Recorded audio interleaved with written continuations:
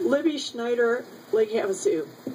I moved to Lake Havasu 6 years ago, and 5 years ago I started seeing these chemtrails fly over. It's been constant since 5 years this fall. Okay?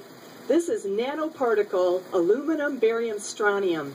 As Russell Blaylock says, it goes straight up your olfactory nerve into your brain. They're finding all kinds of rhinal disintegration, degeneration of our brain. We're breathing it in here.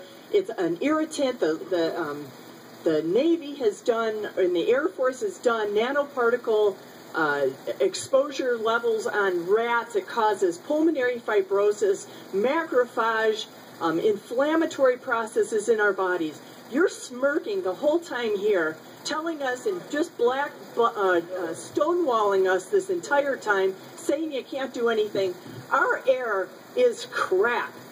You know, it was clear 5 years ago. Now it's a constant haze. We're breathing in this every single breath we take, all year long, all night long. This stuff is so small it cannot be filtered out of HEPA filters because we're a couple of orders of magnitude smaller than a HEPA filter. It's like I am so angry. I'm a chiropractor. My job is trying to take care of people, and we're being sprayed to death. And you're just doing nothing about it.